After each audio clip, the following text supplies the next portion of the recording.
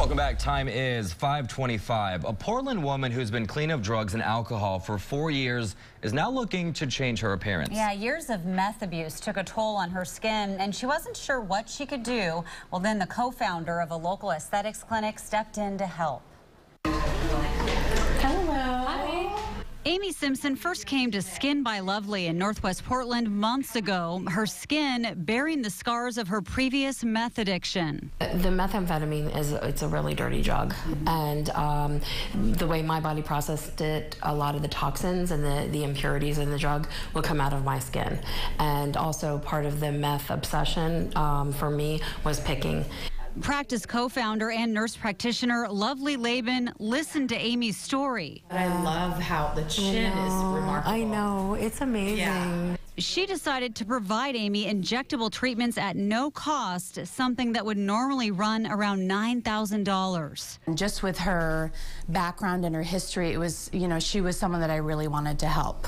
Whatever I could do to kind of help smooth out the area and boost her self-confidence. Lovely says she had never treated skin so scarred, and she knew it would be a challenge, especially because of all the scar tissue underneath Amy's skin. When we break up that scar tissue and you're actually stimulating more collagen, you get actually a longer life with the filler. Amy still has some treatments left, but you can see in the before and after pictures, it's made a difference both externally and internally.